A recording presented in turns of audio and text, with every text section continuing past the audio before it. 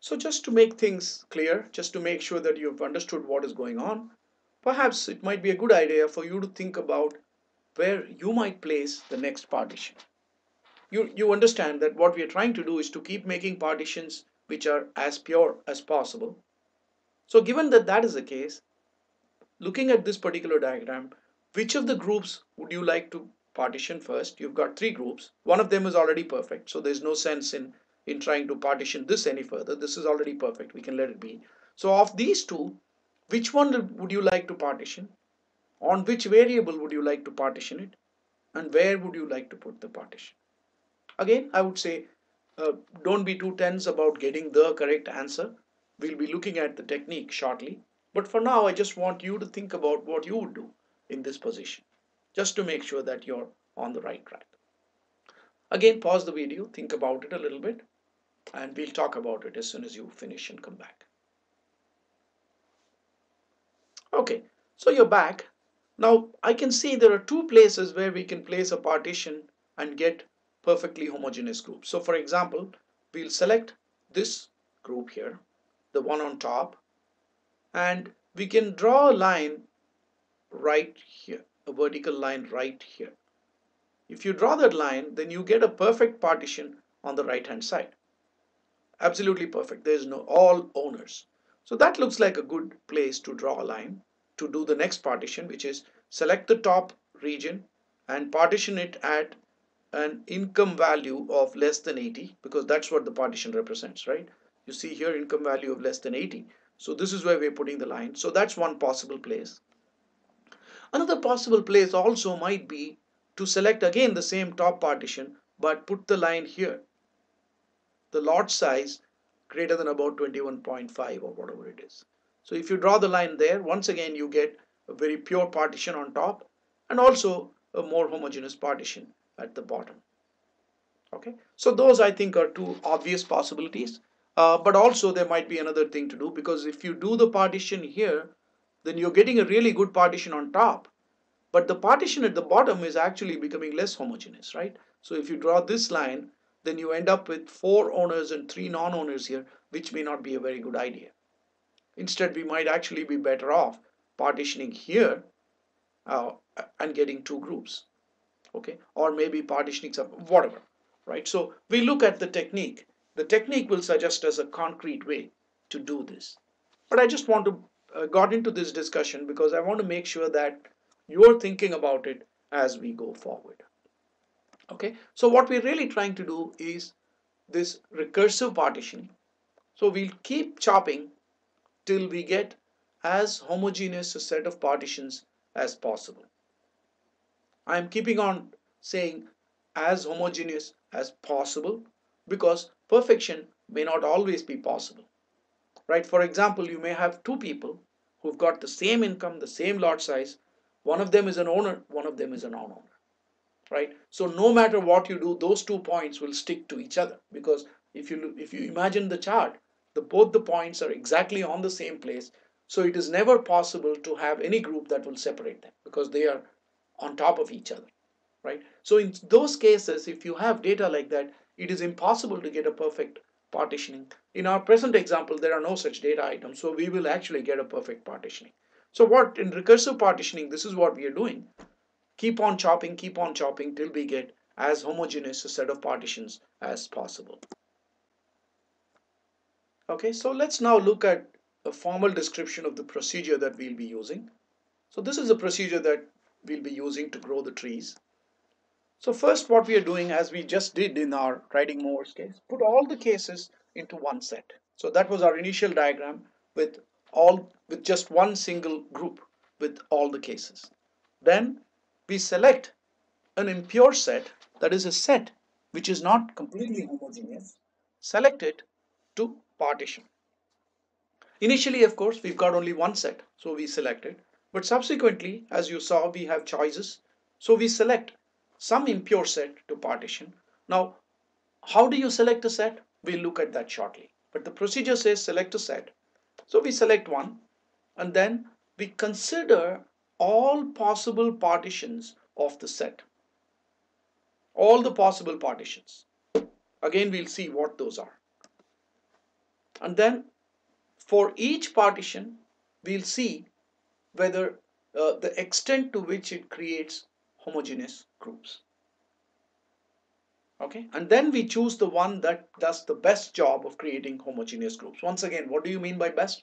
Hang on, we'll get there. And then we say, well, are all the groups we have as pure as is possible? If that is the case, we stop, we are done. We've done the complete partitioning and we can see the tree from this. But if you still have cases which are which is possible to improve upon, then select one of the groups that you have which is impure. Again, consider all the possible partitions, perform the best partition. Again, see whether we have now finished, whether with all the groups we've got are all pure. If not, we continue the process. At some point, you reach a stage when you cannot do any more partitioning because everything is pure, or whatever you do, you cannot improve things. Then you stop. This is the process of growing a tree. Very simple, very straightforward. So we are all the time talking about perform the best partition. And we know that when we say best, we are trying to say perform that partition which improves the homogeneity as much as possible. The maximum improvement in homogeneity. So what exactly do we mean? Now it's time for us to start putting a number on this measure of homogeneity. And there are two different measures that are used. The first one is called as the Gini index, which is a measure of how impure a set is. Okay. Now, it's a mathematical measure, and in order to understand the measure, there are two different numbers or two different notations that we need to use. First, M is the number of classes. So in our present example, we've got two classes. In the riding mowers example, there are two classes. A case can either be an owner or a non-owner. So that is M, which is the number of cases. And Pk is the proportion of elements in class K. So in our present example, P1, which is, let's say P owner, is 12 because there are 12 owners in our data set. And P non-owners is also 12 because we've got uh, 12 non-owners. Of course, these are not the numbers we are talking about. We are talking about the proportions. So it's 0.5. Initially, the whole set has got equal numbers of owners and non-owners. So pk, the proportion of the number of elements in each of the cases, is 0.5. Right? So that's what really m and pk mean. So given m and pk, the Gini index is calculated using this particular formula. 1 minus, and then you take all the cases in our all the classes. In our case, we have two classes, and then you add up the squared value of the proportions. So 1 minus sigma k equals 1 to m pk square. And in our present case, this can take a value between 0 to m minus 1 by m. Okay, so in our present case, that is going to be 0 to m minus 1, which is two classes 1. 2 minus 1 is 1 divided by m. So our Gini index here can go from 0 to 0.5. It doesn't matter. 0.5 is the maximum value that it can take in this particular case. So for example, if you had a proportion of owners was 1 and non-owners was 0, then you get a Gini index of 1 minus 0, that is 1.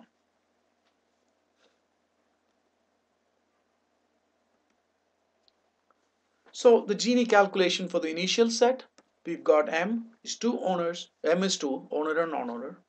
P1 is 0.5, P2 is 0.5.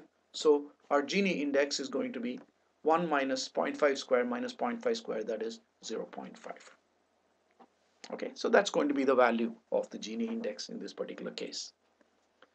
Another measure of the impurity of a set is what is called entropy. Once again, the notation M and pk have the same meaning as before. And entropy is measured in this way, which is sigma k equals 1 to m minus sigma k equals 1 to m pk log to the base 2 of pk. So in the present example, this can also vary from 0 to 1. And doing the calculation for our present example shows us that the entropy of the initial set is 1. Now entropy is a measure that varies from 0 to 1, and 1 indicates the maximum amount of entropy. Entropy in physics, it refers to confusion or disorder. So when you've got equal cases of both classes, then that is complete disorder because it has no order at all.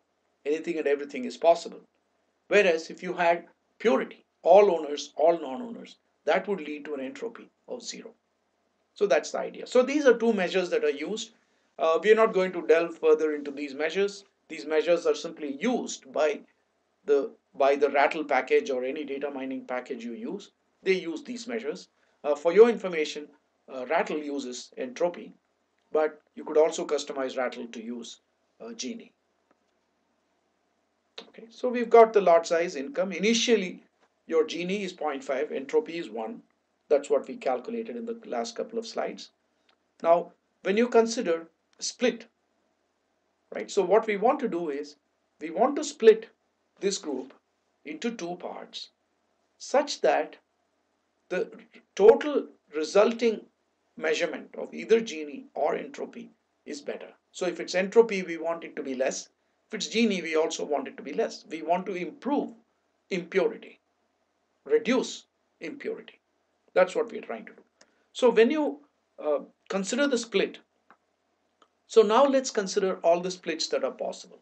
So first, we can split either on lot size or on income. Those are the two possibilities for us. If you consider lot size, then here I have shown all the values of lot size that are in the data set, the 24 lot sizes. And we have shown them in sorted order, increasing order. So it is possible for us to place a split here. That is, we could say lot size less than equal to 14.4, which is the midpoint of 14 and 14.8, and lot size greater than 14.4. That would divide the group there, or you could divide it there, or you could divide it there, or you could divide it there, or there, or there, and so on, right? But you can divide it only between two successive values that are different. So you cannot divide it between 17.6 and 17.6. That doesn't make sense because they're all the same value. So the next possible division would be between 17.6 and 18.4. Okay, so all the possible divisions are the midpoints of two successive values that are different. So 14.4, and then between 14.8 and 16 is 15.4, and so on. So those are all. So in a similar fashion, we can think about possible divisions as all of these points. So those are all the divisions that you could do on lot sizes. Similarly, when you consider incomes, you could do partitioning at all of these positions. So totally, if you look at all of these, we've got 38 different partitions that are possible. So initially, when we've got the data, there are 38 different partitions which are available to us. And what we want to do is to choose the one that is best. In other words, the one that reduces the overall impurity most. The overall impurity current now, let's say you're talking about Gini, is zero point 0.5, or if you're talking about entropy, it is 1. Now you want to choose this partition, a partition, which takes that to as low a value as possible from among all of these 38 values. Okay, so you may be thinking, wow, 38 different calculations. I have to do all of these calculations and find the best. We don't have to do that. The computer will do that. In fact, if you've got lots of data, and if you've got, let's say, 15 different variables, and each variable has 1,000 different values, it's quite possible, then you really have close to 15,000 different splits that are possible in the beginning. But who cares? The computer is going to do it, and it'll do it in a fraction of a second, fraction of a microsecond. So that's not a problem. So this is really what partitioning is all about. We consider all the possible partitionings, choose the one that reduces impurity the most.